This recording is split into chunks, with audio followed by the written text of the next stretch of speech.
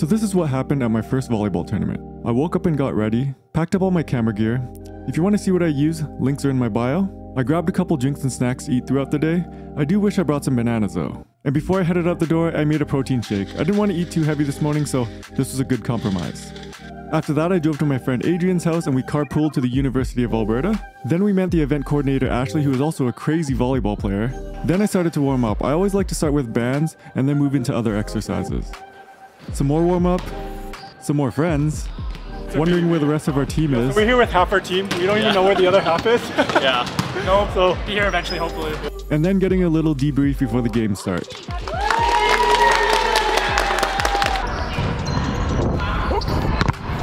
let's go! The full video will be up on my YouTube page, so make sure you check that out. But this was a really good time and I'd do it again in a heartbeat.